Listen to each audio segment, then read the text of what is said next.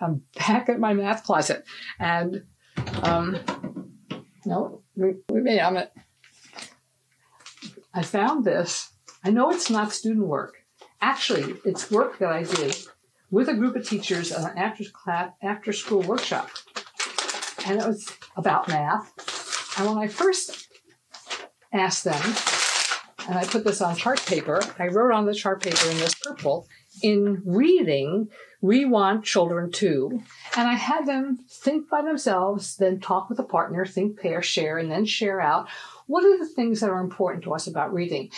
They were really good-natured about it because this is supposed to be an afternoon about math, and here I am talking about reading, which I know a lot less about than math. But nevertheless, we filled up this entire piece of chart paper.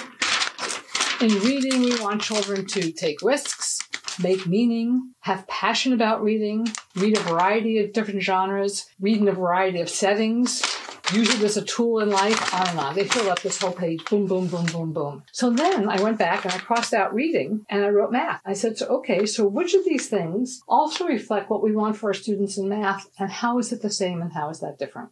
And we went through them because so we want children to take risks in math. That was easy. Yes, we do. Do we want them to make meaning? That was easy.